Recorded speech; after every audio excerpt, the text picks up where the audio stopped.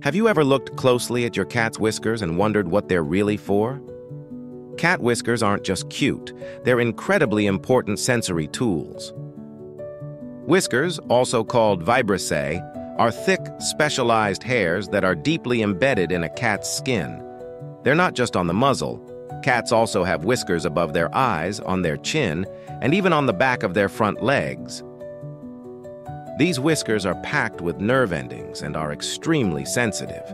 They help cats measure spaces and detect nearby objects, even in the dark. When a cat walks through a narrow space, the whiskers act like a built-in measuring tape to let them know whether they can fit. They also pick up on tiny air movements, which helps cats detect prey or avoid obstacles. Whiskers are so sensitive that even the slightest touch or breeze can trigger a response. That's why many cats don't like their whiskers being touched, and why you should never trim them. Cutting a cat's whiskers can disorient them, affect their balance, and cause stress.